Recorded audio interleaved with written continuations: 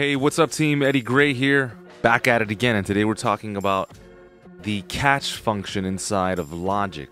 Wouldn't it be great if while the playhead, and when I refer to the playhead, I'm referring to this thing right here that I'm currently moving, the playhead. Wouldn't it be great if every single time it played outside of the bounds of the screen?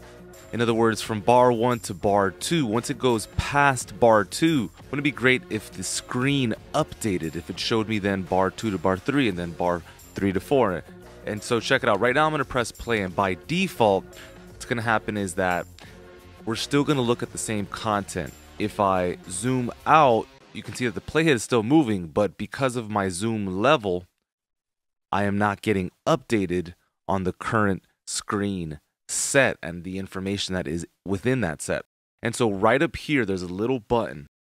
It's called catch. And if I go ahead and click that, you're going to see that all of a sudden, the screen is going to update every single time that the playhead reaches its new destination. Now, of course, this is all dependent on your zoom level. For example, if I'm all the way out here, then that's going to be a little bit different than if I'm zoomed in, really tight like this.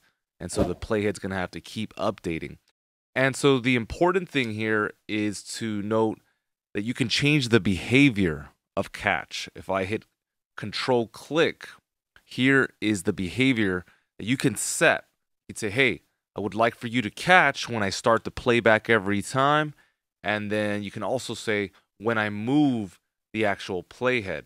And so that makes sense, right? So for the first one, every single time that you start the playback, that is also going to start, right? Unless you go ahead and turn it off, or you have the key command, which I will teach you how to do in a second here. The second one, catch when moving playhead, is going to allow you to turn that on as soon as you start moving the actual playhead. Okay, to set this up, pretty basic. Go into the key command window. Where can you find that? Under key commands, edit, here's the key command window. Up here on the top right in the search menu, type in catch, click on that, hit learn by key label, and then type in the appropriate key command.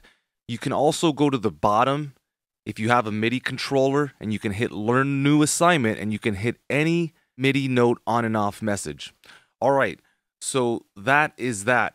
I do want to point out one thing really quickly. There is a reason to actually not utilize it. For example, let's say I'm really trying to focus in on a region and I really want to get a nice fade and it's not happening automatically. Well, then in that case, I'm going to turn off the catch function and I'm going to press play, and then I'll keep working on the part until I get it just the way I want to. You see, but this is an advantage that the screen is not updating. So this is working in my favor.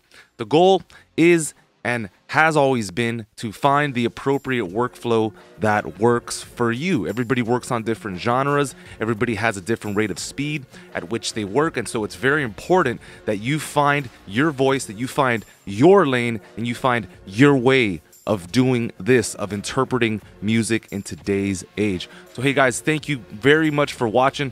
If you're liking the content, go ahead and smash the share and subscribe button. You guys are the lifeblood. This is why we do this, so we really appreciate you guys. If you want to learn more about what we are up to, go ahead and check us out. Okay, this is Eddie Gray signing off. Blessings to you. We will see you soon.